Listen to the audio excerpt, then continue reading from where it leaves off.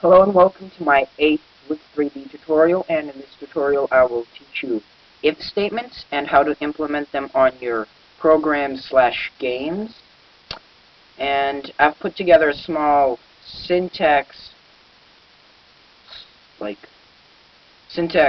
reference here, I can say, and it has two types of if statements. It's a single line if statement and a multi-line if statement syntax.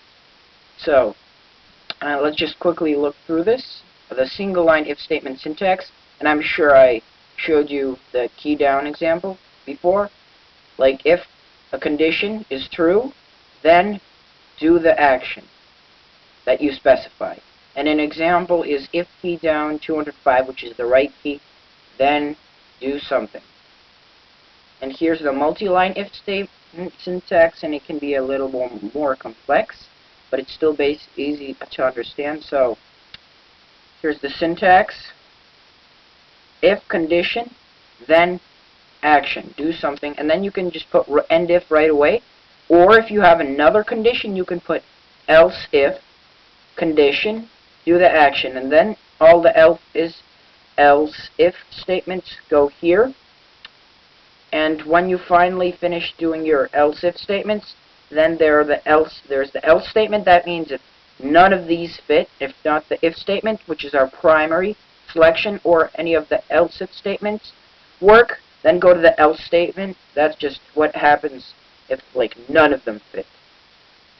So if this returns false, then go on to the next else if statement, then the next else if statements, and then if none of those are returned true, then go to the else statement. And here the example is that if we add a variable lives that's less than or equal to 5, then print you are doing fine. Else if lives is less than 1, print you are dead. Else just print invalid argument. And print is actually a command that I'm not sure I taught you in Blitz3D before. It just prints text on the screen. Just print space and text in quotes. And I'll assume you know these basic operators: less than, greater than, equals, less than or equal to, greater than or equal to, that you need to know, because that's basic math. I'm sure you know that. So that was just a quick review on the if statement syntax. Just minimize that. And let me open the our Blitz3D project, and let's implement that on our bottle crashing into the cube. As you can see from our previous example, I just returned the if CountCollisions statement back to the crash equals CollisionEntity bottle, comma 1, HideEntity crash. And instead of just making the cube disappear right after one crash, let's make the cube have lives and display those lives on the screen. And so let's just create our variable called lives on the top of the screen. Let's just set lives equals to 5. And let's just go down here into our if statement and say if CountCollisions bottle, and into the if CountCollisions statement, and let's put each single time that it collides, let's make lives equal to lives minus 1. Yeah, let's go 1. So each single time it crashes, it's going to subtract 1 from live. And all we need to do is create another if statement. That's the point of this. Let's create another if statement here. And the if lives is equal to 0. Then, and it's always a good habit to put if and EndiF before anything, any of the main body of the if statement. So if lives equals 0, then let's just say HideEntity cube. That's really simple. You can make an explosion or something. It's up to you. Now here, I'm going to teach you a new command right after the flip command, which flips all the graphics to the screen, to the front buffer, from the back buffer. I'm going to teach you a new command. It's a text command. Now, text command is different from a print command. The print, it just prints some text and not necessarily positioning it anywhere. Text is a little more descriptive. It actually positions it, and text is a two-dimensional object, I guess. So after text, you do a space, and then your X and Y axis. Here's the X-axis, and here's the Y-axis. And then another comma, and then in quotes, you have your text. It's pretty simple. So position the text at 10 on the X, 30 on the Y. And here, let's just write lives of the cube. Lives plus the variable live. Now, that's actually, this is called combining strings. When you combine some kind of variable plus a string in quotes, a string is a text in quotes, just basically text, plus lives, meaning that it adds on the value of lives to this string. And then we can just like add on lives plus some kind of other string or text, lives left.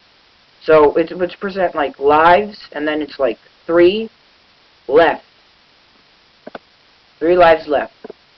Just combining strings, and then at the end, all of these like strings and variables are combined into one final string and displayed on the screen.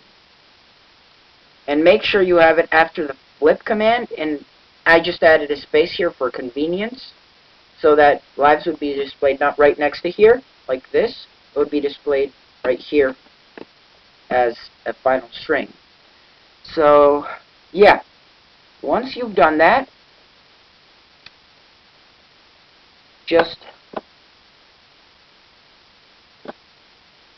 lives equals 0 HideEntity cube. We included everything.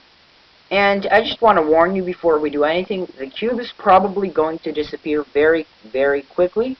Because if you actually hold on the collision, so if my bottle is pressing against the cube, all the lives fly down, just like momentarily. So we're probably going to have to increase the lives up to around 100 for you to see something. And I'll just run this program. And no text appeared. Let's figure out why that is. Just go down to, I think I know why. Probably cut that. Render world. Yeah, there we go, there we go. Alright, so sorry, it wasn't after the flip command, it was after the render world command. My bad. Sorry about that. And let's just add a space before this so it looks nice. Alright, so let's run this program. And here in the top left corner we have lives and 100 left. That's the lives of our cube.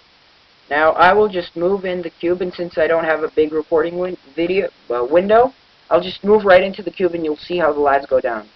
99 left. And that is a problem because the cube just disappeared in 3 oh yeah. Well, let's see here. And obviously the problem is that I forgot a small consequence. We just hide the crash, and we're just going to have to delete that. Just minimize 1 from lives. Now everything should be fine. Run the program. Sorry for messing up so much times. It's not really like me. So there we go. Now let's move in, and the lives literally fly down. And as soon as we have 0 left, the cube just goes away, as you just saw. And that's just a simple example of an if statement. So just have fun experimenting, making the cube change color after each single 100 lives down.